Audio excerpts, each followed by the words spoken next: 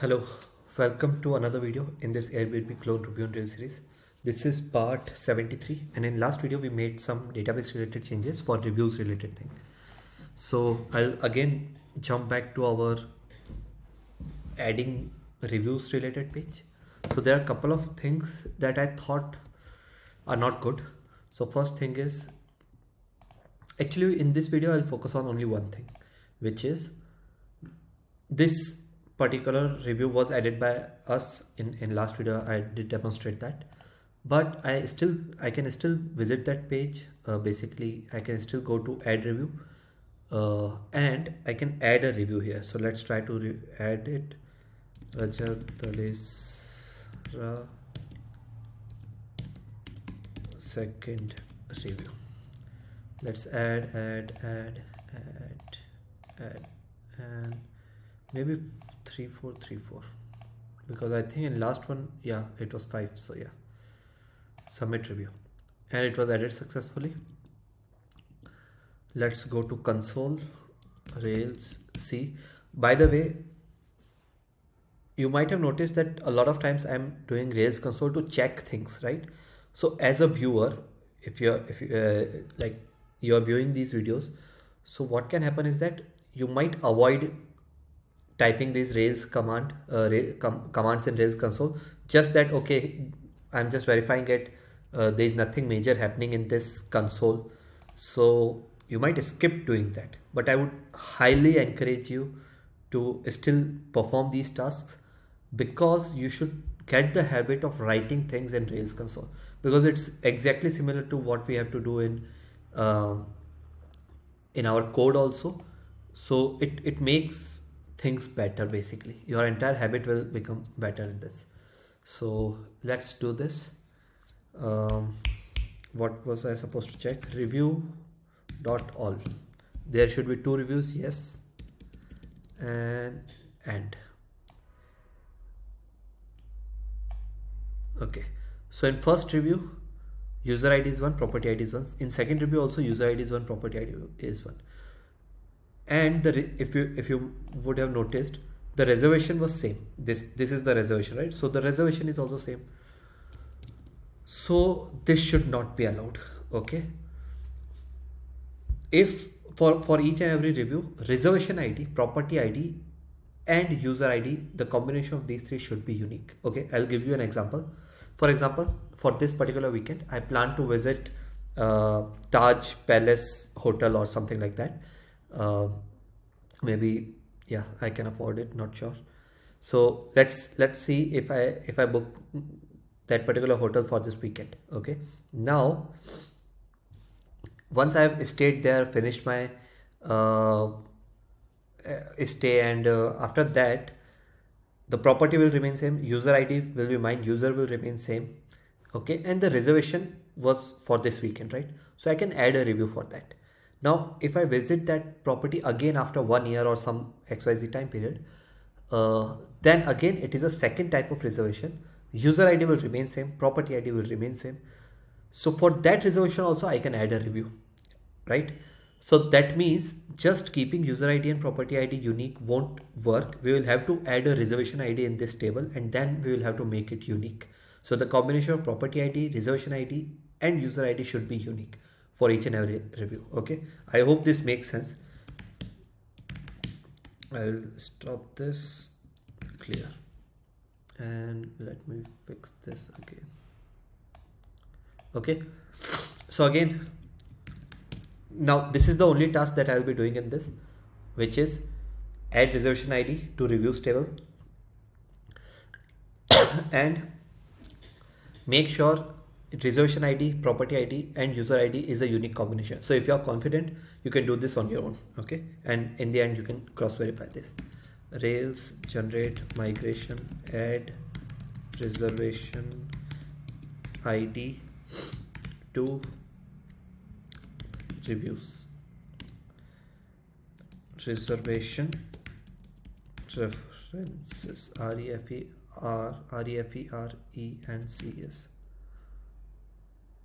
enter. Let's see. Let's go to code. We don't need this file now. Database migrate,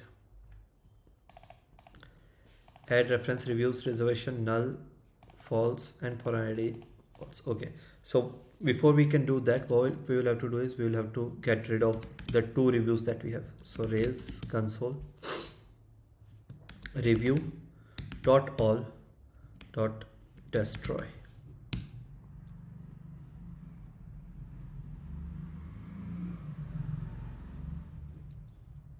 Destroy all. Okay, destroy all does work. So review, enter. Rails C. Now let's check review dot count, and we have 0 reviews. So clear this, sorry, exit this, clear this. Let's go here. Now we can make this migration. So Rails db migrate, enter, and the migration was successful. Rails, not Rails, win. I think there is one mistake. Let's see this first and then we'll see that mistake also. We have added reservation ID, but we will have to make the combination of this unique.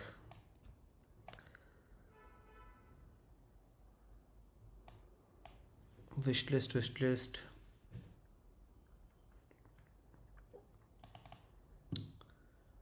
In create wishlist we had added this, right? Rails generate migration add index to reviews. You can do both of these changes in one go if you want. I missed that out and that's why I'm doing it now. Add index to reviews, user ID, property ID, and reservation ID. So the combination of these three should be unique, true. Let's cross verify this in reviews. Property ID, reservation ID. We do have reservation ID already. Okay, sorry, no, I got confused. Property ID, reservation ID, and user ID. Great. So let's do this migration also. Rails db migrate, clear. Finally start the server, build/dev, and now let's take a look at both the migrations. So in first migration, what all tables we have affected? We have affected reviews and reservation. So we'll open their model. This is the same thing that I have repeated a lot of times, that whenever you are doing a migration, think about what all models will get affected it and go to their code. Okay, even if we don't have to make any change, we should always visit that. At least that's what I would do. User ID, property ID, and reservation ID. User, property, and reservation we already have. Let's close this also. Now let's have a look at review. So a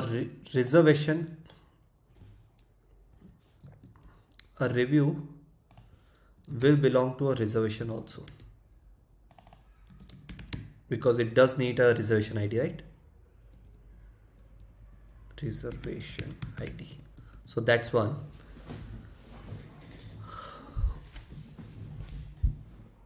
Reservation has one review, but that is not compulsory. Actually, that's fine. That's fine, but I think we don't need it, so I won't add it right now. Later on we will see. Okay, and in user, do we need to fetch reviews directly? We already have that. In properties we already have that, so let's not worry about that. In reservation, that's fine. So now we will have to take this reservation ID into account also whenever we are adding a review, right? So if we go to our controllers, reviews, review params doesn't have this user ID, I think I missed removing this user ID in earlier videos.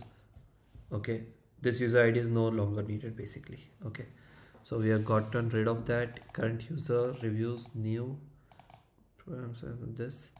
We need a reservation ID also.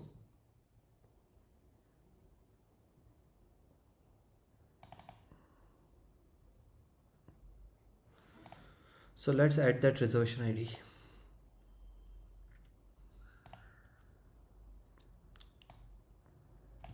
Let me break this.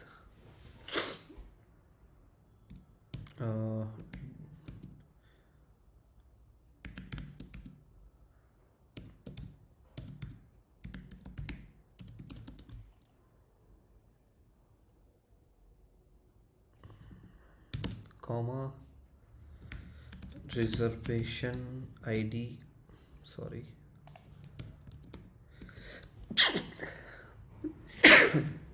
Really sorry for that. I hope the AI reduces the sound. Reservation ID,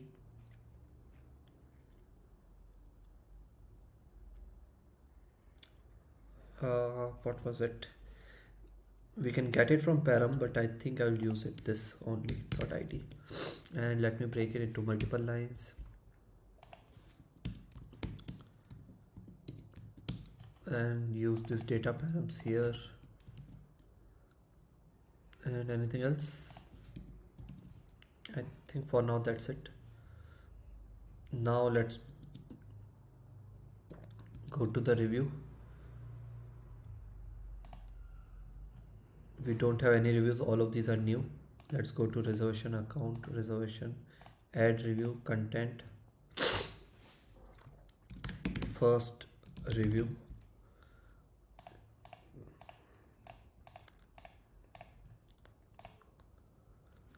Where is the issue? Rails couldn't find a valid model for reservation ID association. Okay.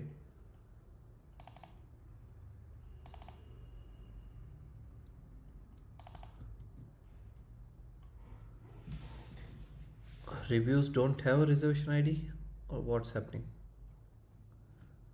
Let's go to schema. Reviews do have reservation ID, reservation reservation.id. So let's go to their model also. Belongs to reservation ID.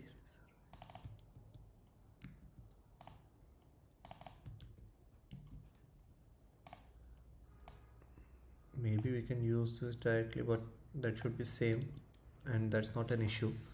Rails couldn't find a valid model for reservation ID association. Please provide the class name option. If the class name already provided.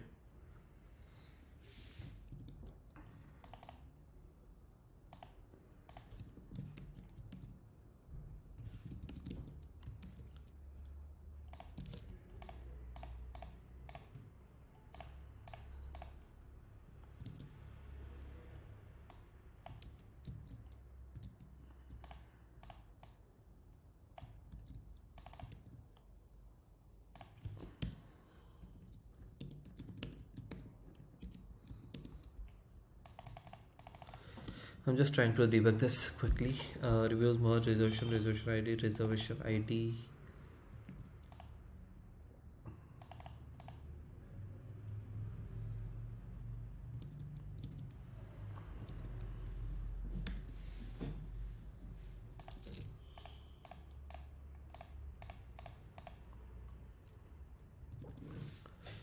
Unable to find the valid model.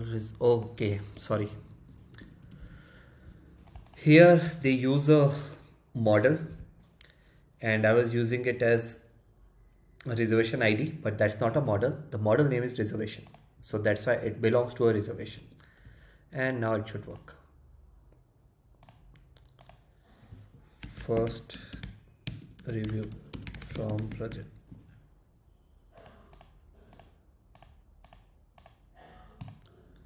And it was added successfully. Now we can go to this page again. Let's try this. Second.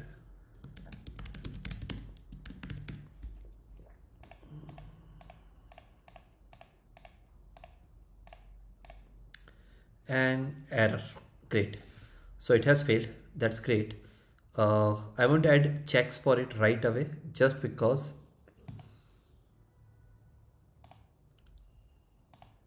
we won't even show this button. Let me see. Yeah, I'll do this in this video itself. But the main problem that we had got solved, right? So let's go to our view, which is reservations and payments, right? So reservations and payments, go to that. We do have a lot of reservations here. In that, what I want to do is this button add review should only be visible if there is no review for this particular reservation. So let's try to do that. If reservation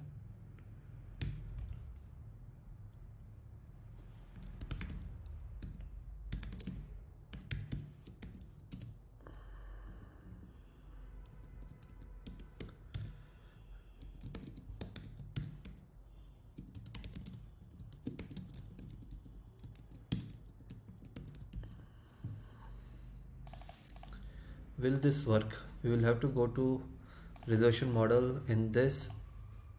Now I think we need this has one review.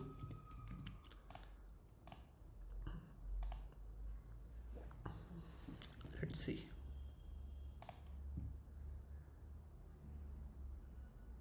I'm just thinking has one or has many, because if 5 people are there, for example, I have booked a trip, obviously the booking will be made by one person, but it can be shared with 5 different people, at least on Airbnb. I'm not sure if it is a booking is same or not. So if it is shared with 5 people, the user IDs are different. So the combination of reservation ID, property ID, which will remain same, but the user ID will keep on changing. So does this mean that they can add 5 different reviews for this property? I think they should not. I won't go in depth of it. I think they should not. Okay, so has one review. And the reason for that is that, for example, I have booked a property for nominal charges, and now, for example, the property that I booked is of my friend only. Now the Airbnb system works like that I cannot add a review until unless I haven't booked that property. So I booked that property. Now I add 5 of my friends or 15 of my friends to take that, go to that property, and I create the user ID on Airbnb and add them to that particular booking that I have done. Now, if at the end of that one booking, 16 people are able to add reviews, that property will automatically shine to top because it's from my friend. I will rate it 5-star from all of my friends. So there is a potential chance of an scam. That's the only reason. I don't want to go in depth of it. It is product and yeah, mostly product related decision. But yeah, I was just adding my thought process here. So let's try this.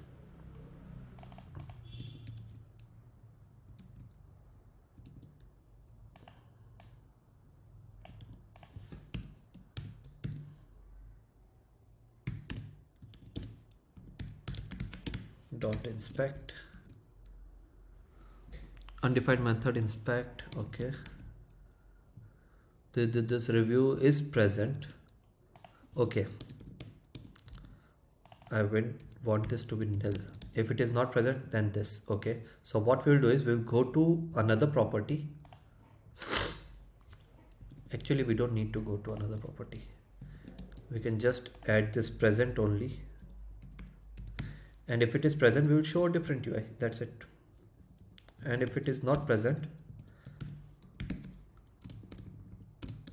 if the reservation is not present,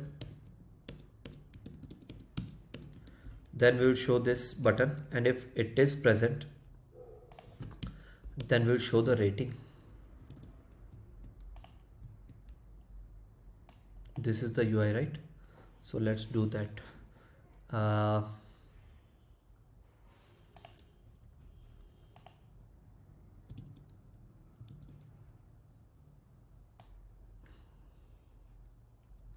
For now I'll just keep it simple. You can, if you want, you can make it a bit more complex and those kind of things, like showing the reviews, details and all those things. I'll just show the rating that they have given, nothing more than that. So we don't need this else case. We don't need this also. What we will need is reservation dot review dot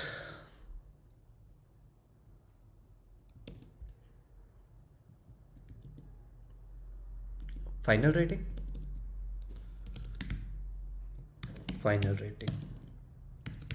dot round to 2. This is what we need.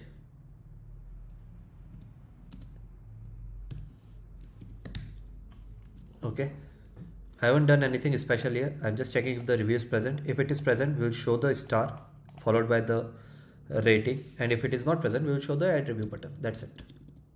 Refresh. Okay, let's write it. Rated or your rating.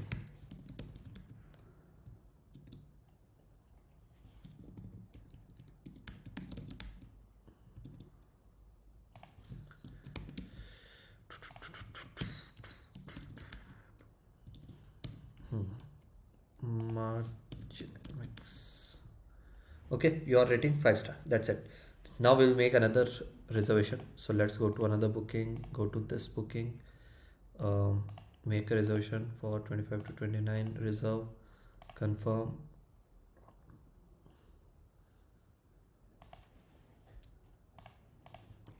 Four to 4 to 4 to 4 to 4 to 4 to 4 to 4 to.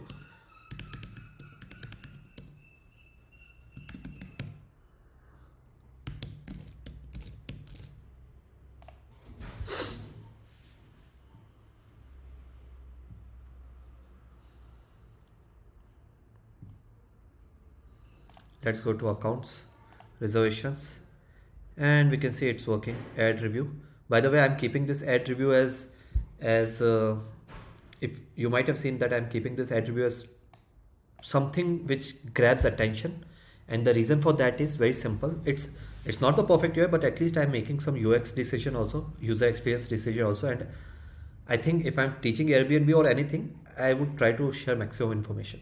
So the reason behind making this bright is that all the details in this property, the user has already seen those things, they have made the decision. So for example, if you are showing this property details, they have already seen this, that's why they have done this booking. The dates have been selected by them, the pricing, the payment has been done by them. So all these information are not new to them. So what I want is, I want to bring the attention of them on add review so that they take this action, which is important for the properties and which is overall important for the platform also. Because if there will be too many ratings on too many properties, user will tend to make bookings from Airbnb, right? So that's one of the decisions that I had in mind. We'll change the ordering also. I'll just write the to do and we'll do that later. We'll have to do this across all the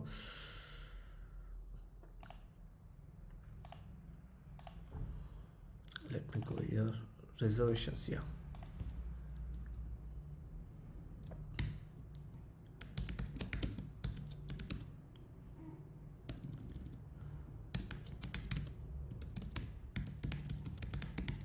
Great. Actually same for other APIs. Great. So that's it for this video. I have some sort of help from I do need some help from you guys. So if you like these videos, do comment, do like this video, and if you can share it across other networks like social media networks, like maybe your college group, maybe your university group, or your company group, or maybe LinkedIn, Instagram, I don't know anything else. So if you can do that, basically the cross promotional thing, it would help. Okay, so yeah, that's it. And if you do that, please consider adding me to those. I already have shared all my details, I think. Yeah, so if you do share it, do consider adding me or tagging me to those posts. I think I have mentioned it. If I go to any one of these videos, for example this one, yeah, my Instagram, you can visit my website that contains all the things. Otherwise LinkedIn and Instagram have been mentioned, Topmate have been mentioned. And on Netlify app, this website that I have created, it does contain all the social links at the bottom. Not all, but all the important ones that I think: GitHub, YouTube, Instagram, and LinkedIn. Okay, so yeah, that's it for now. Thank you. Bye bye.